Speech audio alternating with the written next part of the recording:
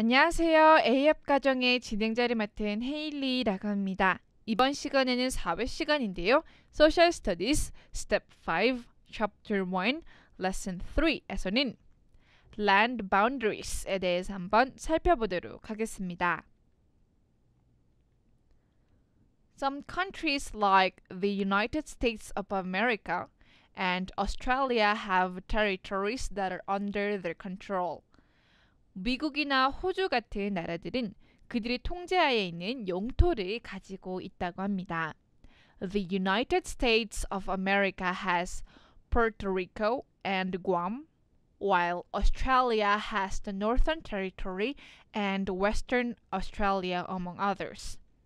미국은 푸에르토리코와 괌을 가지고 있고 호주는 북방 영토와 서부 호주를 가지고 있습니다. Like every territory, these rely on the country that has claimed them for defense, police protection, economic support, and social services. 모든 영토와 마찬가지로 이들은 국방, 경찰 보호, 경제 지원, 사회 봉사 활동을 주장해온 나라에 의존하고 있습니다. To know which places are still part of one's territory, boundaries or borders are relied upon. 어느 지역이 여전히 자신의 영토에 속하는지 아는 것은 경계와 국경에 달려 있을 수 있습니다. A boundary is a real or imaginary line that separates two areas. 경계선은 두 영역을 구분하는 실제 또는 가상의 선을 의미합니다. In geography, land boundaries separate different regions of the earth, including towns, cities, states, and countries.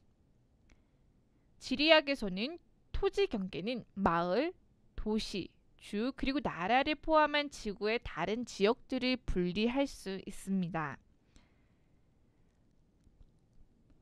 These lines are better seen on maps and can help differentiate one place from another. 이 선들은 지도에서 더 잘 볼 수 있고 한 곳을 다른 곳과 구별하는 데 도움을 줄 수 있습니다. A boundary line also serves as a basis to help protect areas from trespassers. 경계선은 또한 침입자로부터 지역을 보호하는 기본 될 수 있습니다. Other than lines, boundaries can also be naturally occurring obstacles between two areas known as physical boundaries. 선을 제외하고 경계는 물리적 경계로 알려진 두 영역 사이에 자연적으로 발생하는 장애물을 뜻합니다. Some examples of physical boundaries are rivers, mountain ranges, oceans, and deserts. 물리적 경계의 몇몇 예로는 강, 산맥, 바다, 그리고 사막이 있습니다. The Rio Grande River forms a large part of the boundary between Mexico and the United States. 리오 그란데 강은 멕시코와 미국 사이의 경계의 큰 부분을 형성하고 있습니다. While the Mississippi River acts as a boundary between many states like Wisconsin and Illinois. 미시시피 강은 위스콘신과 일리노이 같은 많은 주들 사이의 경계 역할을 합니다. Borders are created to divide areas governed by different groups like countries. 국경들은 국가들과 같이 다른 그룹에 의해 지배되는 지역을 나누기 위해 만들어진 것을 의미합니다. In order to enter one another's area, countries that share the same border require proper documents to prevent people from overstaying or entering illegally. 서로 다른 지역에 진입하기 위해서 같은 국경을 공유하는 국가들은 사람들이 과도하게 체류하거나 불법으로 들어가는 것을 막기 위해 적절한 서류를 요구하곤 합니다.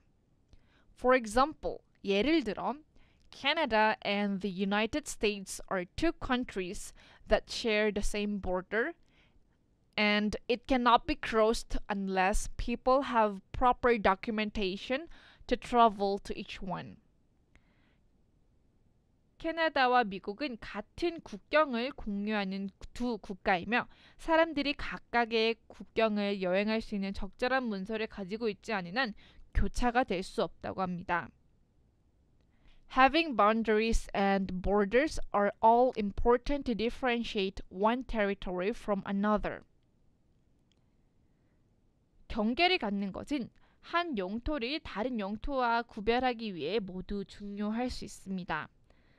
Different rules, types of government, and protection may exist within these areas. 이러한 영역에는 다른 규칙, 정부의 유형, 그리고 및 보호가 있을 수 있습니다. People should be aware of the rules and the things that are needed in order to cross different boundaries and borders or to go into different territories. 사람들은 다른 경계를 넘나들거나 다른 지역으로 가기 위해 필요한 규칙을 알고 있어야 합니다. 이해하셨나요? 이해하셨다면 Social Studies Lesson 3를 마치겠고 다음 시간에 봬요.